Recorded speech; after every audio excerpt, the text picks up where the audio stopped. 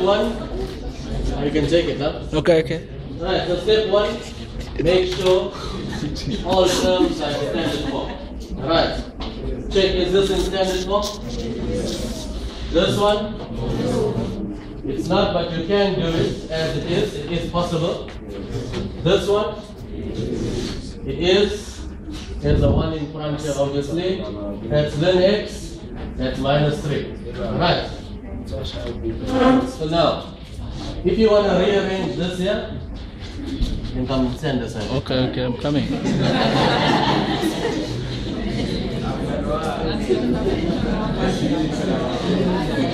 Right. So this will be e to the power ax.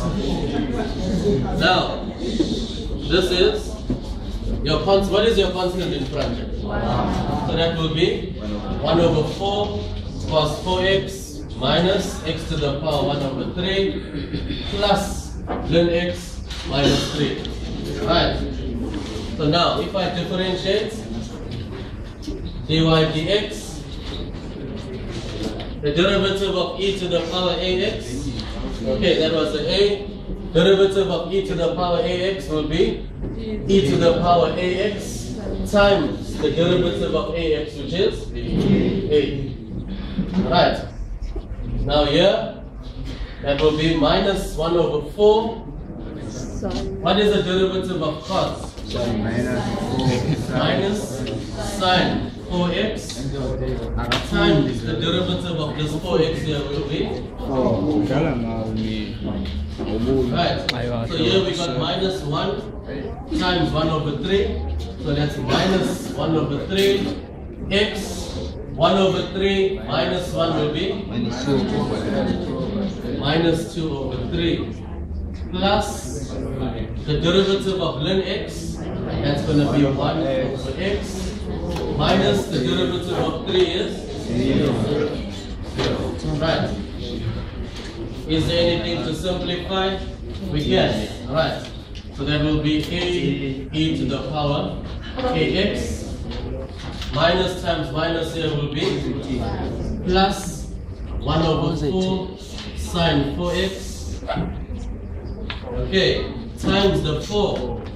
Okay, so the 4 times the 1 over 4, it's supposed to be 4 over 4. What is 4 over 4? 1. It's going to be 1, you don't have to write it down. Right. Here you can make your exponent positive. If I take x to the bottom, now remember that's a fraction 1 over 3 there. Can you see that? So that's your 1 over 3. Now here it's supposed to be 1 over 3 x to the power 2 over 3.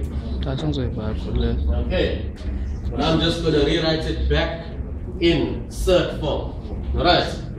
So that's your 1 over 3 x to the power 2 over 3, which can be written as your x. What goes on the top? Your power here is 2 and your root is 3. Right. Plus 1 over x. Copy down your 0 because the derivative of a constant is 0. Right.